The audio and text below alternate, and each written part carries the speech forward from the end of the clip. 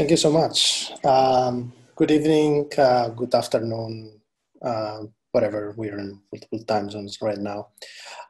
So today we're going to discuss how to migrate from a MongoDB replica set to a sharded cluster. We got inspired by this idea because most of our customers start from a replica set, and at some point of their application lifecycle, they want to move to a sharded cluster. And this is a slide about us. I think Emily already made the introductions. We're both members of Rackspace since 2014. We work for the Object Rocket team. We offer a database as a service, and we have on our portfolio various databases like MongoDB, Elastic, Postgres, etc. We both love Mongo on our own different way. So a little bit of what we're going to discuss today. We're going to give you some definitions of what's a replica set and a sharded cluster to begin, and then we're going to present you the reasons to migrate. If you don't know why you want to migrate, there's no point going through all this process.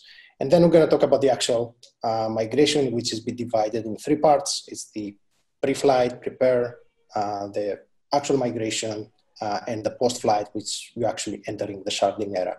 And in the end, we're going to talk a little bit about scaling, because this is pretty much why people are migrating from replica sets to sharded clusters. And hopefully we'll have some time for Q&A. So what is a replica set? A replica set is a group of MongoDB processes that maintain the same data set. Pretty much you're using a replica set for redundancy and high availability. So in case one of your nodes goes down, you have another 2 or 4 or 5, whatever size of your replica set. Those replica sets can scale only vertically when talking about the nodes. And obviously you can add more secondaries at some point if you want to support more reads. But your writes are going to go to the primary. So the only way to grow is vertically. A sharded cluster is a group of those replica sets that are accessible through a Mongo S, one or many.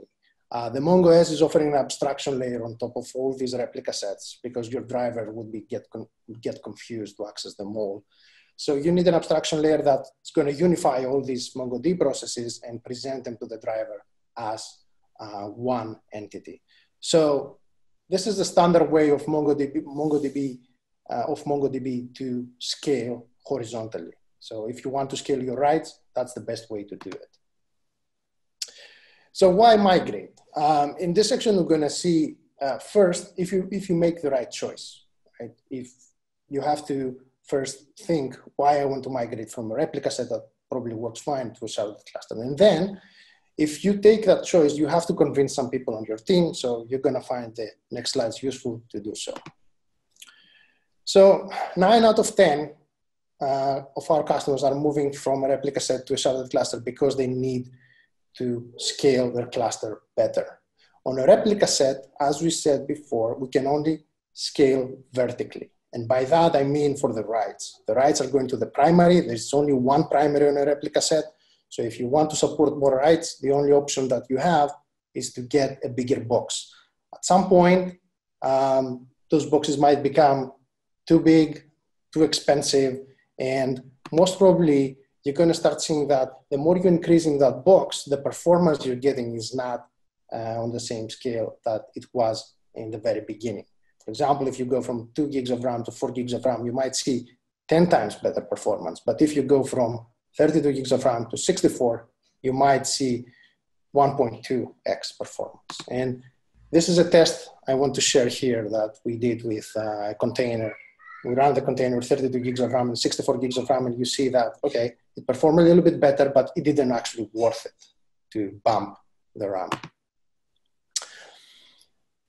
Now, on sharded clusters, we divide our data to multiple MongoDB servers, right? Multiple replica sets. So each replica set runs a subset of our workload. So our inserts are get evenly distributed, hopefully, if you pick the right shard key. So adding more and more of these shards is going to increase the throughput of our cluster. So if you're using only operations with a shard key, that's going to be close to linear. If you're not, if you're using like kind of like a mixed workload, both shard key and non-shard key operations, it's not going to go again close to linear. It's going to get more logarithmic, but it's going to be way better the curve than the one we saw before with the replica set. And on the replica sets, all the connections go to the primary when it comes to writes. And imagine that on a big environment, the primary might get thousands of connections. So that causes some issues to the primary. It doesn't only have to manage the actual workload, but it also needs to manage all these connections, the TCP layer. On Sharded cluster, we have the Mongo S's, that it's the point that your driver actually connects, and they can handle the connections from your driver. So if you have 1,000 connections, you have 10 Mongo S, each one will get 100. So you can scale your connections as well. Another very common scenario is if you have distributed clusters among different regions. If you're using a replica set here, you might have one primary in the US and and scatter your secondaries around the globe. So if you have a customer somewhere in Asia, it will go and request a read from the closest secondary.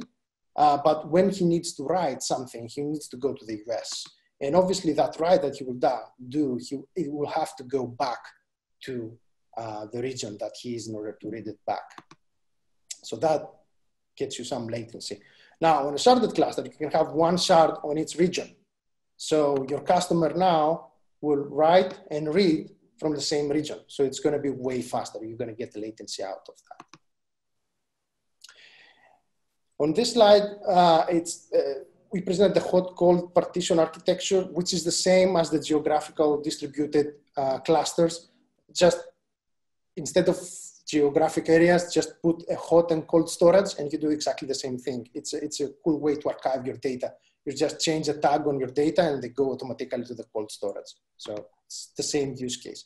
Workload isolation. If you have a replica set and you have two databases, for example, if you want to isolate them to create two different instances for that workload, you need two replica sets. And this is how your driver is going to work. You need to create a connection on both. If you have a sharded cluster, because the Mongo S provides that abstraction layer that we discussed before, you can have them both under the same Mongo S or Mongo S's, right? So nothing changed on your driver. So you can isolate your databases and your developers won't feel a thing.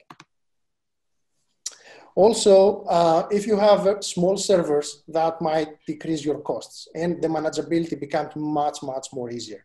Imagine if you have 1 terabyte of data and you need to build an index, it might take a couple of hours. If you have distributed those across 50 shards and each shard holds 20 gigs of data, it's going to take a couple of minutes if you have a tool to run all these indexes at the same time.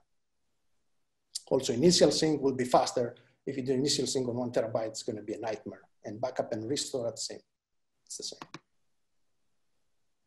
Now, you have decided that you're going to do the migration, right? We convinced you with all of our slides, and now you have to prepare, all right? So the first thing that you need to do is to create the additional infrastructure, and that includes config servers and Mongo S's. The config servers are lightweight processes. They don't need much of CPUs or RAM or high-speed storage. I would say start with something low, like 4 gigs of RAM and 2 to 4 virtual CPUs. And they run as a replica set. So on the left, you can see the configuration file that we created for a config server. The most important, I think, is to add the role under the sharding. I have a red arrow there that says sharding cluster role configure server. If you don't do that, MongoDB won't understand that this is a replica set that's meant to be for config servers. And also use file when you're getting familiar with a new service, because it's easier to increase the verbosity rather than using the system log, which is better for later on that the service is going to be more mature. And when you kick the config servers, when you do the RS initiate on these 3 services, make sure you include on the definition the config server equals true. And you can see that on the picture on the bottom. Mongo S services, again, lightweight processes. They don't need a lot of RAM or CPU. It's recommended to have at least 2 3 is better. Try to run them on different hardware. You can run multiple Mongo S's on the same hardware, that's fine. But at least have some separate hosts that they're going to keep something like zones for your Mongo S's in order to have high availability. Don't put all the Mongo S's in one server, even if it can handle those. They don't require disk. They require disk only for logging. They don't keep any data locally. Now, the RAM CPU depends on the use case. If you have an application that opens and closes connections very rapidly, you might need some CPU. If you have a workload that does a lot of data fetches and has to merge them, you might need a lot of RAM. So this is something that you need to test. There is no magic recipe there. The good news is that you can have as many as you want. So you can scale them. If you see that they cannot handle the workload, you can add more. That's fine. The only thing that you need to give to the configuration, and that's the red arrow on the left, is the config server replica set, the one that you prepared from before. This is because the config servers keep your cluster metadata, and the Mongo S needs to know where each piece of data resides. And using that connection string, going to read the metadata and direct your driver accordingly. You have to create a user. It's the same thing as you do on the replica set. I'm not going to stay on that slide for long. And now you have a shell. You have 2 empty databases. Congratulations. And as you can see, the admin database is similar to the one that you have on the replica set, while the config database has kind of like more collections, and Jason is going to talk about those on the next section and their mission. You have to configure networking. The cluster must be able to communicate, so the new servers that you're going to create, the config and the Mongo S, must communicate with the shard. So you need to have those, you have rules in place to have all these ports open. Post-transition, when you finish your migration, your driver must only have access to the Mongo S. So any rules that were created to give access to the driver to the Mongo Ds should be removed. Authentication authorization. Everything now is going to be handled by the Mongo S when it comes to authentication. So you have to copy all of your users from the replica set to the Mongo S, right? You can create them from scratch if you have very few, and that's a good way to clean up. You can do a Mongo import and export of the users and role collection from the replica set to towards the Mongo S, or you can use the following script that will do the same job. It will just connect and copy the users from the Mongo D to the Mongo S. You can manipulate those queries and do filtering, like do like per department, or do a prefix on the users, whatever. The connection string. You have to test it, right? You have your Mongo S, use your driver to test that those connection strings are actually can connect, your driver can actually connect to those. The reason here is you're using multiple parameters on your replica set. All of them, I think they're compatible, but things changing between versions. So make sure that this connection string with the same parameters is compatible. Now there's a big difference between the connection string on a replica set that you only have to give one node and the driver will find the topology. Here you have to give all the Mongo S's that you want the driver to access. So if you have 100 Mongo S's, that might be a long connection string. And you have to do some changes on your replica set. You have to go to each node configuration and add that sharding cluster role equals to shard server. And then you have to do a rolling restart. Stop a secondary, start the secondary, then the other secondary, then all the secondaries, and then step down in the X primary. If you don't do that, when you run the add shard command, which actually initiates the cluster, you'll get the following exception. So you have to do it afterwards. Don't leave unfinished items. This is a good advice for every type of transition that you're doing. So if you had leftover items from previous upgrades or something, finish that, right? So alt schema upgrades, if you're before 4.0, we see that very frequently, or set feature compatibility version, take them to the end. Prepare your middleware. So you have to monitor that tier. You have to start taking backups. On the config servers, you have to get prepared to get the data directory in the config file. For the Mongo S, only the config file is fine. So just make sure you have that on your repo, your deployment scripts. But prepare your middleware to be able to connect. And finally, inspect your codes. If you're in 4.0 and higher, there are only two commands that are incompatible when you transition, and those are very rare to use in your code, especially the geocerts. I've never seen that in my life. There were sometimes.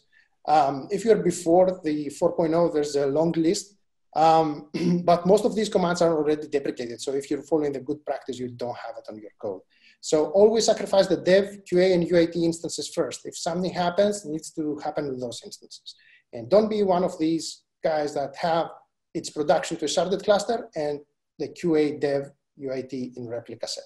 Those two are incompatible. If you do a change on a Replica-Set, you never know if it's going to be compatible in a sharded cluster.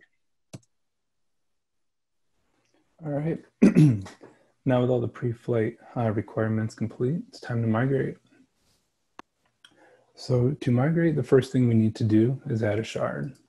The prerequisites, as Antonios mentioned, are already complete. We have a healthy Mongo S tier.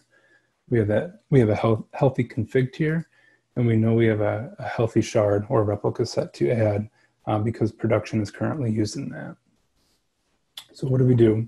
What we need to do is add the shard. What you see here is the shard name, followed by at least one member of the replica set to add that to the Mongo S tier. If you wanted to be more thorough, you could have you could have all members listed here, but a minimum of one is required.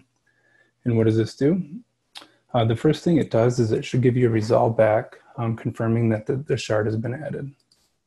Next, just like your driver, it's going to open up a replica set monitor connection to the replica set to monitor for state changes, health, and also internal commands and operations. Next, you're going to see config.shards be populated with this information. Now, one thing to note here, if your replica set and now shard contained hidden members, you will not see those populated here. The Mongo S is only going to track members that are visible, that were visible and still visible. Next, when you run that command, it will populate, it'll scan the shard for all databases that were present and then populate the config databases collection for the metadata. Now this command and only a write to the shard or the replica set triggers the population of this. So if you ever got into a situation where one is not present here, use that database, write to a test collection, and that will force this to be populated. But by default, the add shard command will populate that. Next, when you had initialized your shell tier, your Mongo S tier, you may have seen events about the system sessions collection. Once a shard has been added, which is the persistent data layer for your sharded cluster, the config system sessions now can be set up. So after about 60 seconds, you should see a message similar to this in your log that it was set up, sharded, and now being stored at the MongoD layer. And now it's time to test. Before you plan to point any of your services to the Mongo S layer, you want to run sanity checks. You want to make sure that server status cluster status from the Mongo S reports to shards, reports to databases, and all Mongo S's that you currently have present and configured.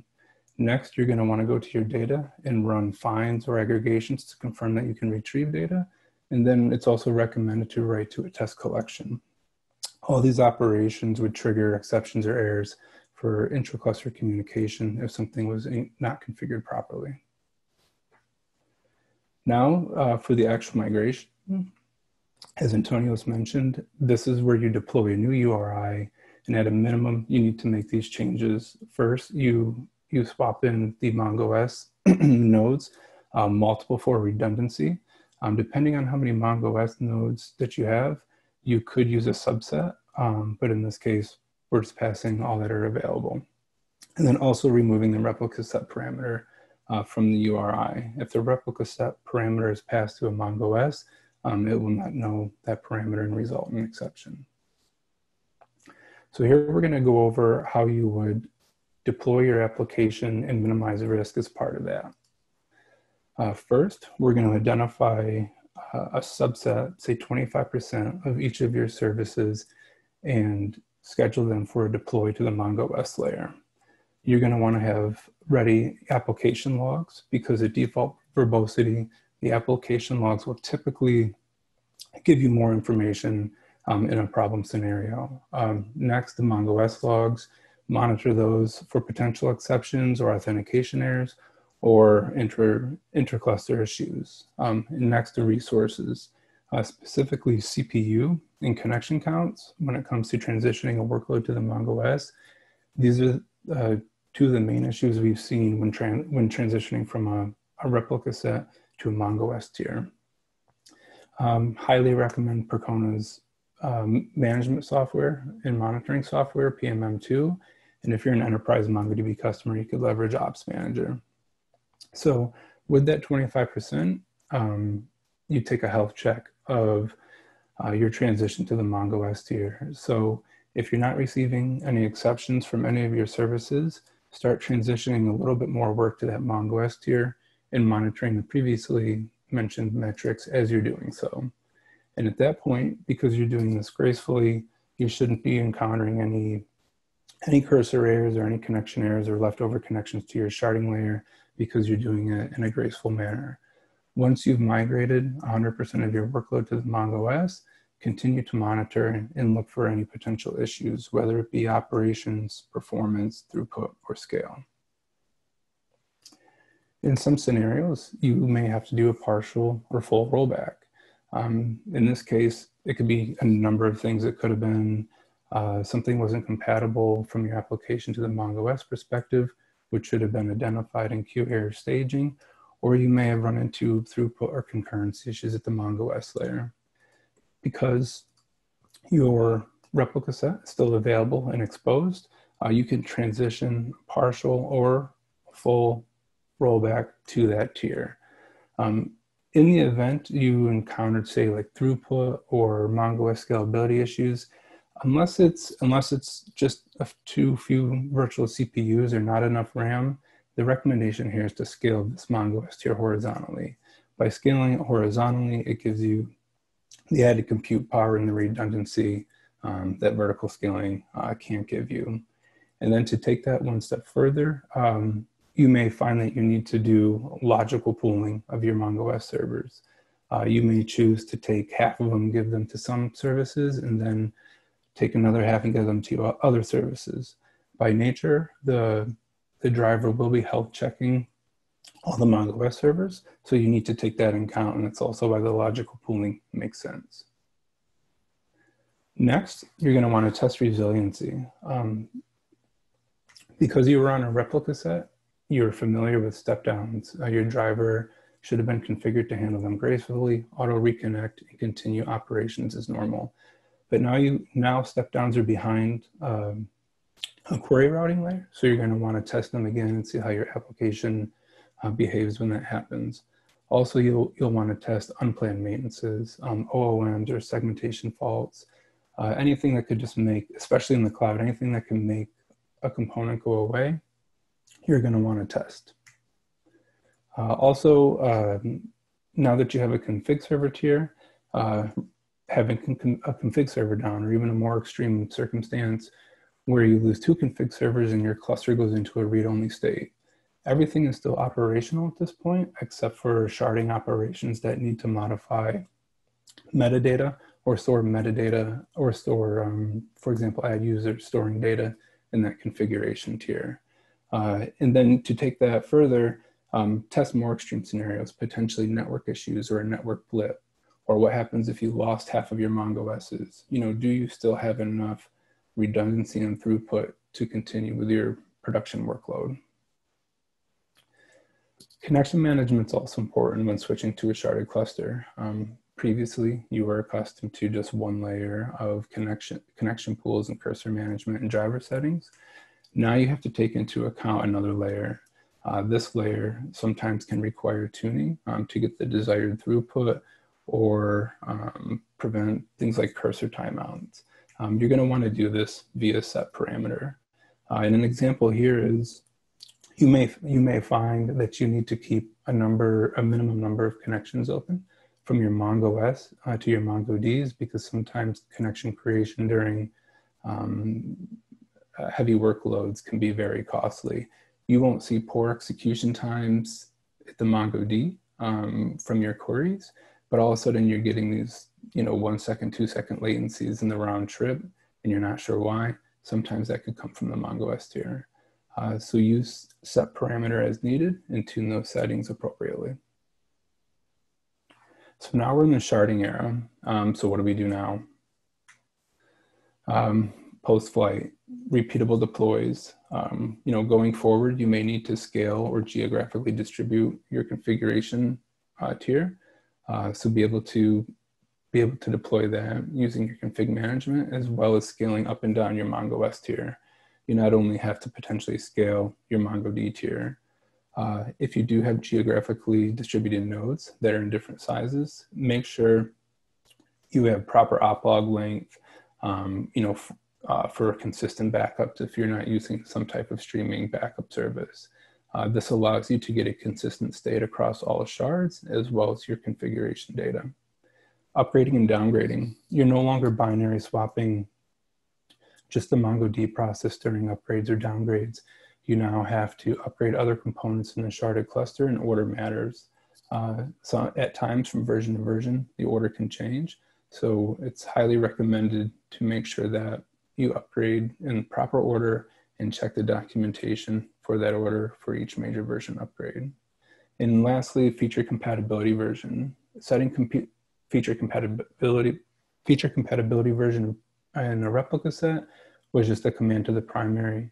Now when you do that, the command is actually issued against the Mongo S, and you need to then restart the Mongo S tier as that propagates to all replica sets in the cluster, including the config layer. And lastly, the metrics for your Mongo S tier are not shared. You still want to monitor and gather metrics individually, but at least through PMM2 or any other Datadog utilities, anything like that, make sure you're aggregating these metrics across your whole tier so you get a complete view of your throughput. You're going to want to remove anything that may be legacy. And an example here was monitoring the op log for operations. With a replica set, if you hadn't transitioned to change streams already and you had some legacy code monitoring the op log, switch that to change streams, especially since that's a supported feature from MongoDB. And the reason for that is one, it gives you, target flexibility. You can monitor a collection, a database, or even a deployment. They're resumable. And then since they're based on the aggregation framework, you can also do manipulation using the aggregation framework and not having that overhead of doing that in your app or somewhere in your code base or downstream somewhere. Again, it's a supported feature. And most importantly, it changes with topology. As your cluster grows and you're adding and removing shards, you don't have to take that into consideration anymore.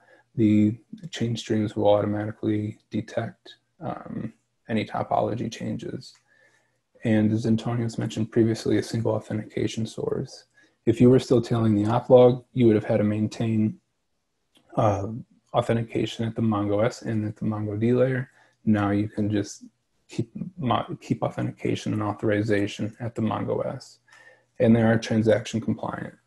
Change streams will only give you data that's been majority committed versus tailing the op log where you may have ingested some data that has been rolled back. So what is it to shard a collection? So a namespace, which is a database and a collection of MongoDB, you choose a key for it, and based on that key, and in this case, UUID, sharding splits that collection up into logical chunks with a min and max range, and then those chunks are then distributed across multiple shards. So to shard properly, the most important thing you can do is understanding your workload. And here, we are enabling profiling to gather 100% of our operations so that we can then analyze them. Here in this example, we don't have rate limiting. If you need to do rate limiting due to a degradation of performance, you can pass that with set profiling and then profile for a longer period to make sure you capture all operations. And then with that data, whether you're going to use the aggregation framework or a custom script, start generating reports for the namespaces that you want to shard. Most importantly, get a count of the operations to understand the scale at which you can distribute them, and then the patterns for those. One, that's going to be your shard key candidates, and two, if you, for updates and find and modifies, they could potentially break your application.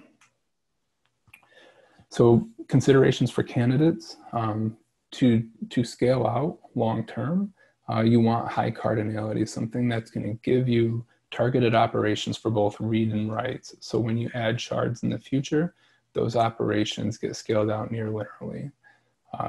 And again, high percentage of the operations from your reports. The closer you can get to 100%, the better scale that you'll have long-term.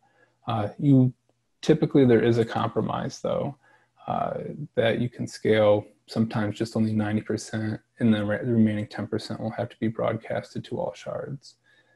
Keep in mind, look for potential hotspots or issues with tiny documents and mediocre cardinality where it could affect data distribution among various shards. Monotonically increasing fields can impact throughput. For example, if one of the more recent ranges is on a single shard, that single shard will receive the new data, impacting throughput. Low cardinality and data pruning are also potential issues, not blockers that will affect data distribution and operation distribution. But with the asterisk there next to low cardinality in MongoDB 4.4, you will have the ability to extend a shard key to improve cardinality if you didn't choose right the first time. Some blockers, multiple unique indexes to maintain unique constraints across the cluster. The unique key constraint must be in your shard key. You do not want null values in your shard keys. Up until 4.2, you couldn't modify the value for a shard key. But if you are running 4.2, you now have that ability. And again, find and modify, it's a must-have to have the shard key in your filter pattern. And for updates, there is one workaround by passing multi-true. In the event you need to revert a shard key, you do have some choices. If you're still in a phase where you recently deployed to the Mongo S tier and sharded, but you can still easily cut back to the Replica-Set away from the Mongo S's, you can do so just by redeploying the previous URI and then removing the sharding rules by connecting to the Replica-Set directly. And then at that point, you would reinit your Mongo S in your config servers and then start over again. Next, you can use the MongoDB supported method of Mongo dumping and Mongo restoring the data. By passing the drop command to Mongo restore, drop will remove all cluster metadata related to that namespace. And then lastly, if your workload tolerates a brief or no downtime, you do have the option of identifying metadata associated to that namespace, and then combined with removing that metadata, and then Mongo S restarts in a step down, remove sharding for that collection. That's a little bit too complex and too much to go into detail at this time. Okay, so as I said in the beginning, 9 out of 10 our customers, they do the sharded clusters in order to get scalability, in order to increase their throughput. So let's see what happens when we are in the state that we have defined our shard keys, like Jason described before. So all of our collections, or some of our collections, the busiest ones, are sharded. So as you can see, we're still with one shard. That's your initial replica set. And those green boxes that I have put there are your chunks. The chunks are nothing but logical pieces of your collections, right? So partitions, but logical, not physical. So what you do next, you have to add the shard to scale horizontally, right? It's pretty obvious. So you add the new shard and automatically the cluster will detect that there is an imbalance. There is a process called balancer which if it started, which by default I think it is, if it doesn't, just run sh start balancer. It will detect that imbalance and will start moving those chunks from the one shard to the other. The balancer is aiming to create a perfect distribution of the chunks. So in this case, we have 6 chunks. The balancer will aim to move 3 chunks from the source shard to the destination shard. And that will eventually happen. It will move those chunks over. And the next step for the balancer, not exactly for the balancer, for the cluster, is to remove the leftover data. So I move those logical pieces of data. They're not physical, so I cannot just go and wipe a file. Now I have to run a remove command. So I know that I moved from key 1 to key 10. Now those are live on the new shard, and then I have to go and remove them. So there's another process that's called range deleter that go there and delete those documents. It's going to do them one at a time, one chunk at a time. And voila, you're having half of your data in one shard, half of your data on the other shard. Or if you wanted that rephrased, half of your chunks in one shard, half of your other chunks in the other shard. Now, since this is a fresh sharded collection, most probably having the same amount of data is applicable here. If it was something that was after a few days or weeks, most probably those chunks wouldn't have the same size. But since you did it like a few hours ago, most probably you're gonna have the same data on both nodes. Now, next steps. You want to add more shards. Now, you can take advantage of what we call parallel migrations. If you have, your cluster now has 2 shards, you can see them on the left. They have 3 chunks each. If you add 1 shard, you can utilize only 1 move of a chunk at a time. So you can have 1 source and 1 destination for 1 chunk. So you're gonna get the same speed as you got before, that you scale from 1 to 2. But if you add 2, Mongo has the ability to run parallel migrations. It can choose different source and destination each time, different pairs, and run those migrations in parallel. Everything we said before applies to those parallel migrations. It has to do the range deleter and everything. But imagine that if you're doubling the size of your cluster, it's gonna scale faster. And that's a type, I don't know if the Percona logo is there. That's a type that it actually can tell you how many parallel migrations you're gonna get based on the number of shards that you have and the number of shards you're gonna add. So if the number of shards you have is bigger than the number of shards you add, then you're gonna get parallel migration equals to the number of the new shards. Else, it's the number of the shards you already have in your cluster. And there are some balancing considerations, right? When you're balancing your data, that doesn't come for free. We said you have to read the data, move them over the network, write them to the other shard, and then delete them. Those are MongoDB operations. They're not something that happens on a file that you just transfer it instantly and you just wipe it after that. It only takes a few milliseconds. So there are ways to make that more graceful, less impactful for your application. I think the most popular one is to define a balancing window. So you say, I want my cluster to balance between midnight and 2 a.m. that I know that the traffic is not significant, right? I don't get any traffic at that time. So let it balance. I don't care if I get a performance penalty. Although you can control the balancing window, you cannot control the range deleter window, right? So range deleter tasks might kick after the balancing window finishes. You have another option which is called secondary throttle. When the balancer does those moves, it uses read concern of 1. It has to only commit it by the primary. That makes it fast, but at the same time, it can move a lot of documents at the same time. So the number of inserts that the primary will get might not be able to handle them. So you can use secondary throttle. So for its write, now the source is waiting for majority. So it waits for 1 secondary at least to acknowledge that. So that makes it a little bit slower, more robust maybe, but slower. So you get less impact. And finally, the wait for delete. Now, as we said, range deleter runs asynchronously, right? So you do migrations, and at some point, the range deleter will kick and do those removes. Now, with wait for delete, you can say, I want to do a migration, and then I want to wait for the range deleter to do the cleanup before I start a new one. Usually, the range deleter starts within 10 minutes, but if they're open cursors, it might take more than that. But in this way, you do deletes and migrations in a serial fashion. So it's going to produce less impact for your cluster. Now, be aware that the documents that are in transit might be visible from the secondaries if you use certain read concerns. Also, if something happens during those migrations or before the cleanup happens or in the middle of a cleanup, those documents, it's going to stay there.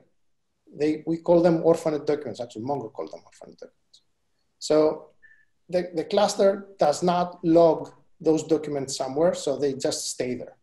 And they just taking space from your cluster. And if you're using that read concern that we mentioned above, your driver, if it's reading from the secondaries, will access those documents as well.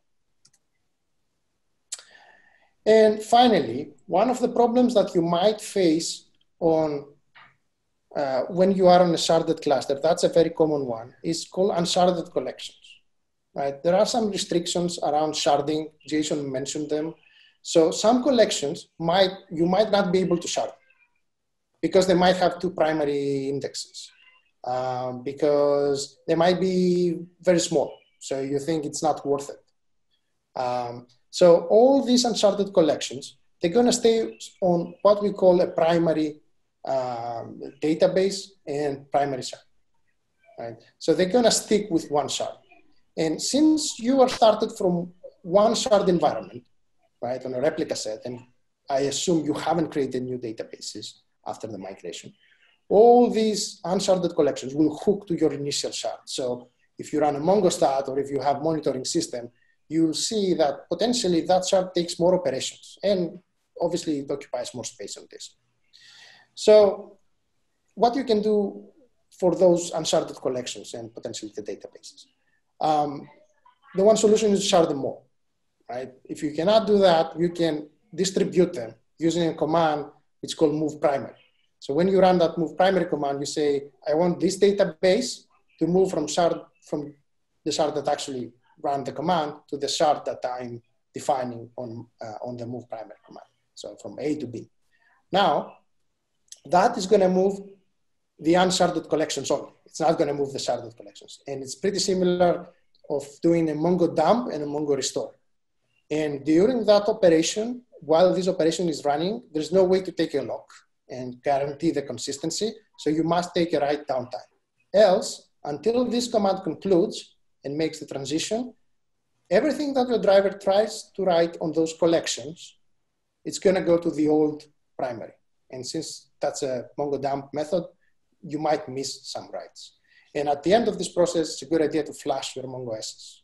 There is a command that's called flush router config. You have to run it in order to make sure that all the Mongo SS have the same configuration. And here we try to summarize everything that we discussed on this presentation. There are a couple of phases when you want to migrate from a replica set to sharded cluster. The first one is you have to wonder yourself why I want to migrate, and most probably you need to arrange a proof of concept with your teams to see that if the sharded cluster is actually the solution or just I'm missing an index.